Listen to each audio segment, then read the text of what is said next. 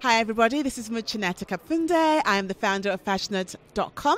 I'm here at the Keyhouse with Tricia Carey from Lenzing. Tricia, give us a little idea of what you're doing here at the Keyhouse this season.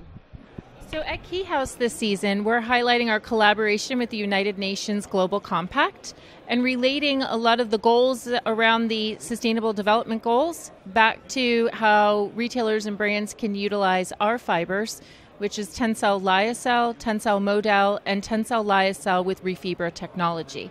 So by using our fibers, you're actually supporting the UN Sustainable Development Goals. That sounds quite promising. I mean, it sounds like you guys are way ahead of where I think the industry is. So we were on a panel together yesterday, and you made quite an interesting comment about certification. Kind of like, can you share your thoughts again about what you think about it and whether it's something that should be regulated or less of, I think you said. Could you mind sharing that again with us? Sure, yes. I think now, and I see this from working with brands in the US and Europe, there's sort of a certification fatigue. There's too many certifications. It's becoming a large burden on a fiber company like ourselves as well as the supply chain. And I hear this from our customers, the mills, knitters and weavers, who also feel like how can they keep up with all these certifications? It takes a lot of human resources and monetary resources to have the certifications, the vast array that exists. And so you're working with one brand and they want one certification and another brand wants another. And on top of that, then there's so many organizations trying to work around this too. So, whether you have NGOs like Textile Exchange or Sustainable Apparel Coalition, who are really providing support and education for the industry, but then there's so many that we have throughout our whole production process from forest, because our fibers do come from trees. So from the forestry side, we have canopy, then there's changing markets, there's EDHC. So even though we're a $2.2 billion company, we have about 6,500 employees, it becomes a lot of human resources to manage all of these certifications and organizations that we work with. I mean, so what would you think would be the ideal solution to this? Well, I think over time, some of them need to either combine and sort of go away, or how we can have some greater alliance. And we've talked about this even within the denim industry, several different players. How can the denim industry look at just certain standards that work best for denim? Because otherwise we're all over the place and it's slowing us down. And we have to remember what the real goals are, and relating this back again to the SDGs.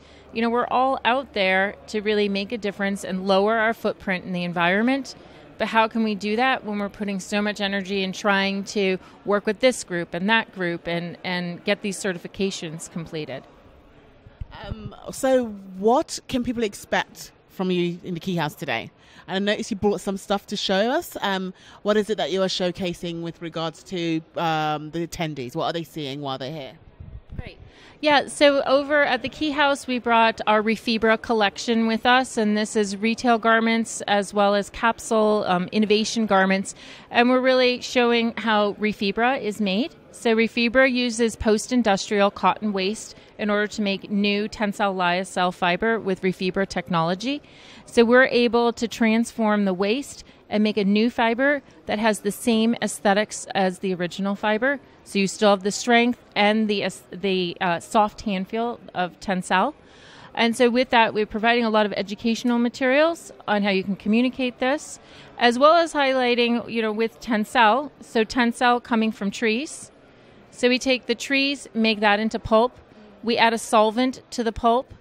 That solvent is reused in a closed loop process at 99.6%.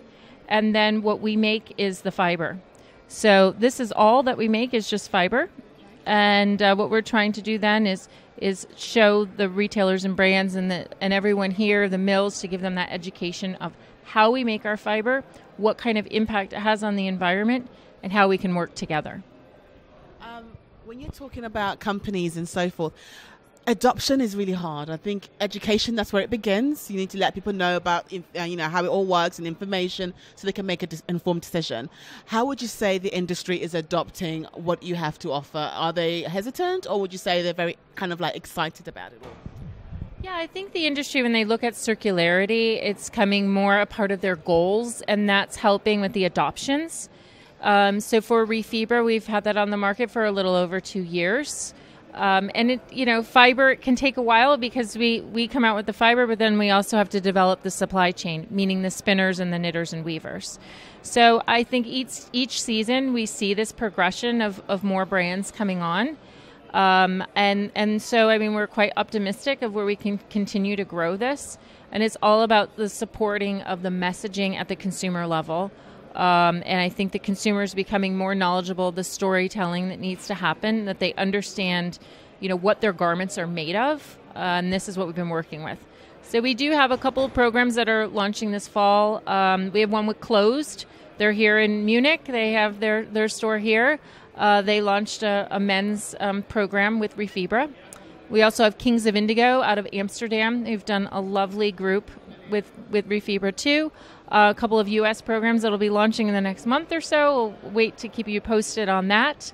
And I just brought with me a T-shirt that hit retail last week from Bonobos, which is a brand in the U.S. So we've continued to grow in a variety of different products.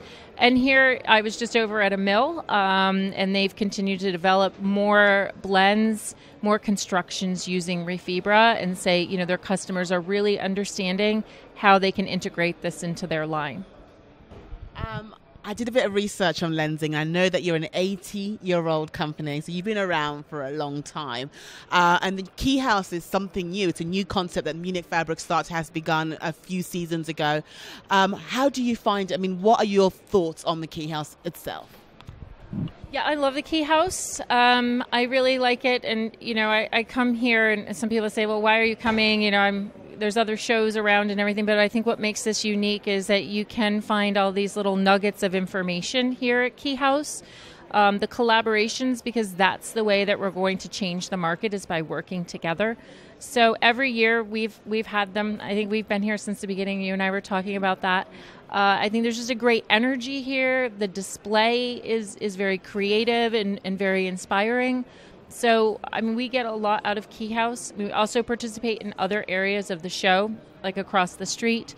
But Keyhouse, I think, is special because people come here with a curiosity, and that's what Keyhouse really satisfies.